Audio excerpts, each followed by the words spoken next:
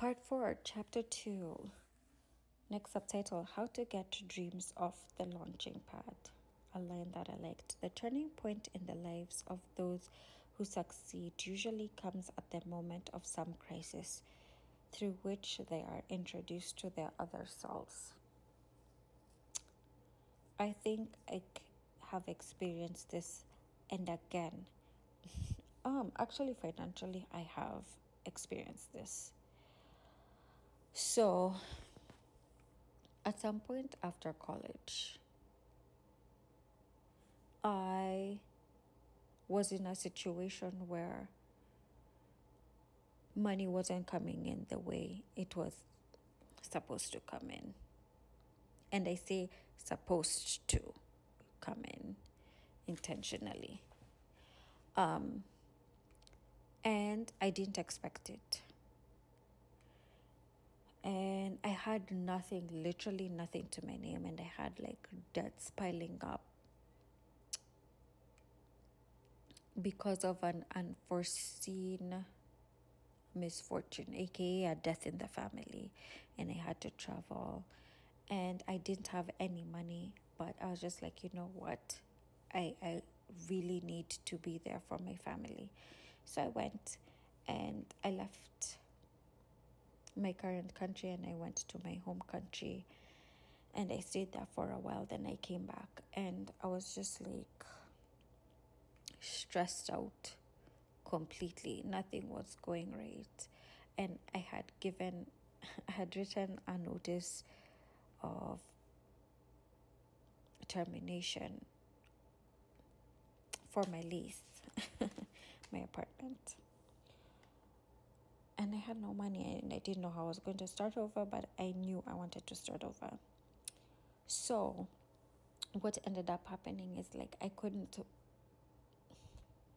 borrowed a bit of money here and there from my siblings, but I had to I couldn't do it for too long. And by too long, I meant I couldn't do it over 2 months.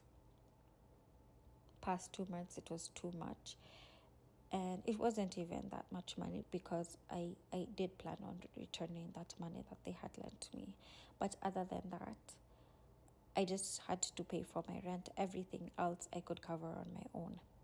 But it was difficult, so I didn't have enough money for food. I didn't have enough money to pay my phone bill. I just didn't have any money at that time because, like I said, I spent it on travel and other traveling expenses.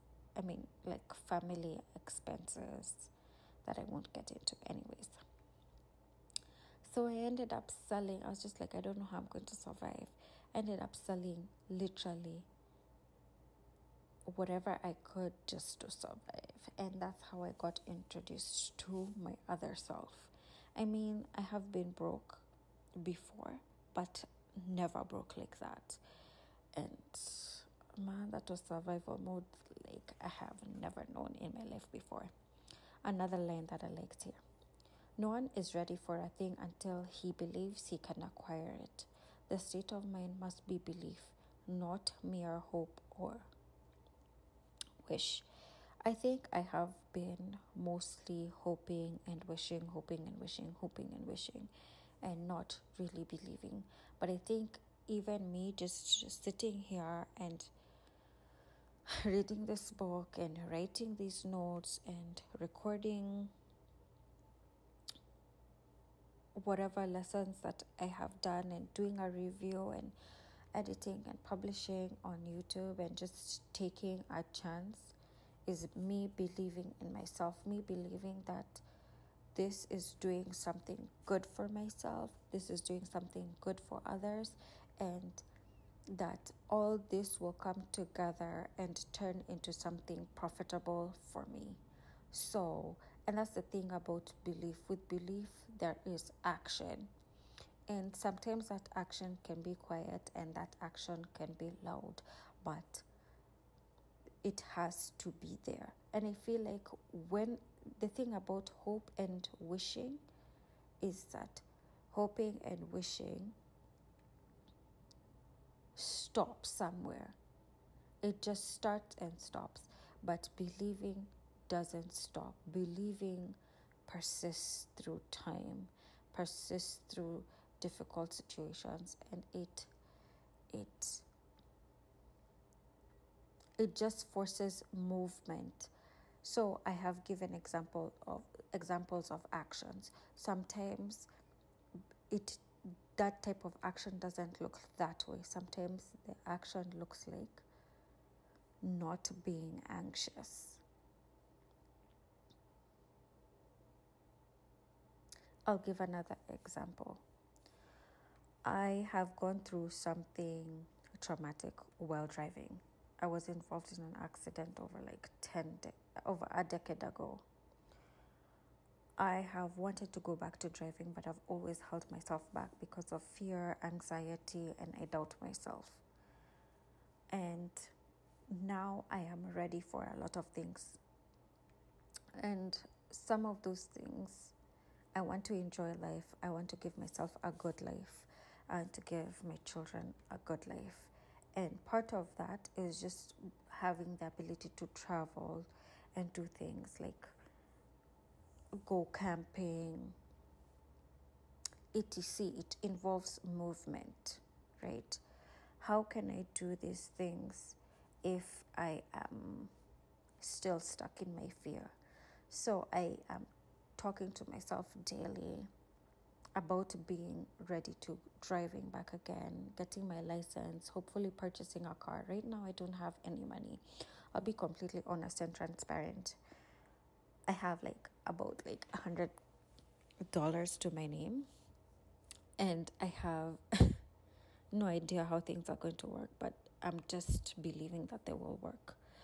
But anyways, I am ready to have a good life, and part of having a good life is having a car. And I don't mean it doesn't have to be a fancy car.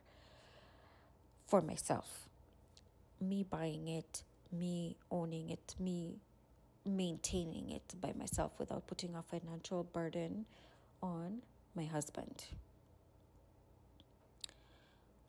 I am ready for that. So I have to believe that I can do it. But what good is it if I do all that, but then I still have fear holding me back? So the fear that is holding me back, now for me to do it, to believe that I can do it, is just to let go of that fear, let go of that anxiety, being calm, trusting myself and trusting God to help me overcome my fear. That's what I mean by silent belief and loud belief. Okay, another line that I liked. Open-mindedness is essential for belief. Closed minds do not inspire faith, courage, and belief. Enough said. So, honorable mentions of people: John Bunyan, O. Henry, Charles Dickens, Helen Keller, Robert Burns, Beethoven, and Milton. Please look into them. I don't have the time right now to do a deep dive, but in my quiet time, I will do that. This chapter closed off with an awesome poem, excerpt from a poem. I don't know who the poet is, but I wrote it down and I'm going to share it. I bargained with life for a penny, and life would pay no more. However, I begged that evening when I counted my scanty store. For life is just an employer. For life is a just employer. He gives you what you ask, but once you have set the wages, why, you must bear the task. I worked for a menial's hire, only to learn, dismayed, that any wage I had asked of life, life would have willingly paid. Yo, there's this line, life is what you make it. We have to rise above ourselves, rise above our mentality, rise above our poverty, above our fear, above our depression and anxiety, rise above our hardship to create the life that we want, which is so